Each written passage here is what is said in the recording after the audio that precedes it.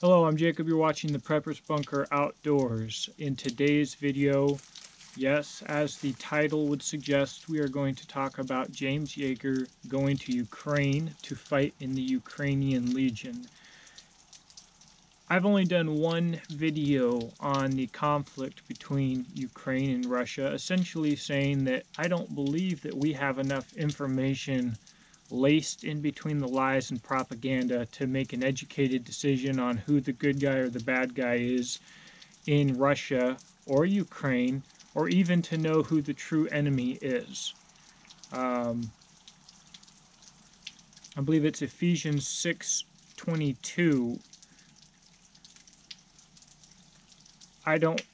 We don't believe in the wars between nations and kingdoms. This is a spiritual fight. It's good versus evil. Ultimately, what I see happening in Ukraine and Russia right now is the world getting ready for World War III to kill moral, principled men. Men, I feel, like James Yeager. We are being set up for the next era.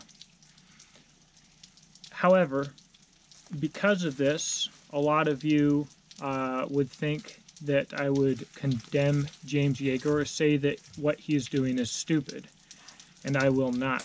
I don't agree with his decision. I would like for him to stay here. We've got plenty of commies within our own borders, many of them flying the Vetbro flag. However, what is really important and why I like James Yeager and came to respect him is he's putting his money where his mouth is. All these vet boys and internet hardasses might post a little pro-Ukraine post, this, that, or the other thing, or even pro-Russian for that matter. But at the end of the day, that's as far as it'll ever go. Maybe Tim Kennedy will go to Ukraine to do a paid advertisement for 511. I don't know, but it won't go any further than that. James Yeager believes it's the right thing to do to go to Ukraine and to help in any way that he can, so he will. This isn't the first time that he's put his money where his mouth is, and nobody else in a situation even remotely close to his is. And I want all of the people that sit around and talk crap about James to think about that. I guarantee you, right now, when James dies and real patriots and real good people, real well-intentioned people look back at him, the people who hate him today for whatever reason they have, when they look back objectively at the things that he did, they'll be like, man, I wish I would have realized this before he was gone.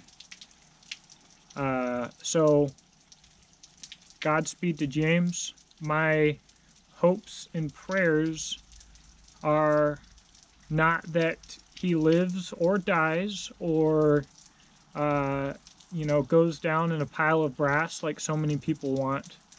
What my hope and prayer is that he is used to the greater good, to the fullest, that he fulfills everything within his capabilities, and that he brings a light of truth to us in this conflict that we can't get elsewhere. I trust James to tell the truth about what fighting is actually going on there and what he actually sees. And we can't get that right now from anywhere else. Everything that we see, there's so many lies and manipulations going on right now in this conflict that Yeager might be what it takes for us to get a glimpse of what's actually going on. And if he goes over there and he's like, hey, nothing that they're saying is happening is happening. Like, there's no fighting here. Like, people are in restaurants and chilling. Nothing's really going on. That'll give us something to think about. And I would dare say that if him telling the truth directly contradicts the narrative, that is when James Yeager will meet his end. Not doing something good for Ukraine or Russia, but getting suicided by Hitler or something of the sort. Best of luck to him. I would encourage you to consider supporting him. And I've been talking about training for a long time, guys. If you're a civilian who has no first-hand experience in combat and no professional private training, if you are a soldier who has no professional private training, go to Tactical Response and take some classes. Take ownership for yourself and become ungovernable. Thank you for watching. I hope that you have a blessed day, and I'll talk to you in the comment section below.